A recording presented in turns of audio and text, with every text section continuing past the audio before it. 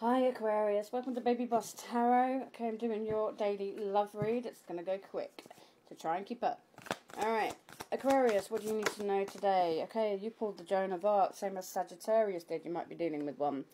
Okay, only settle for eternity. Love and faith will defeat violence. Be not afraid of fire and arrows or anything that may come. Okay, so you could have some people in your face trying to get you to react in a negative way, in a violent way.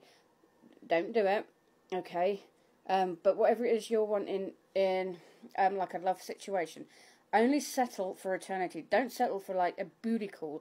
Don't settle for someone who is just going to hit it and quit it. That sort of thing for you. Alright, what else does Aquarius need to know? Ten of Wands. So, you got the Ten of Wands, and the other two come up, the Hierophant and the Queen of Swords. Okay, you could be quite burdened about a marriage that you're in with the Queen of Swords.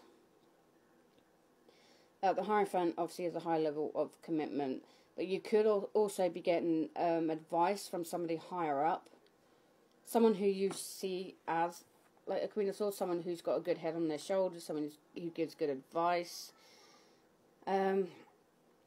But be careful with this Queen of Swords. I do think that this is you. Anyone comes near you, that sword is up, so you're ready for a battle. If that sword was down, the Queen would have listened. So I'm thinking this is you, but you're burdened over a commitment with somebody.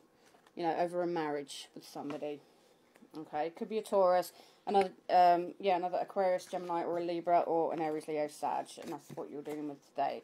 Alright, Aquarius, that was your read.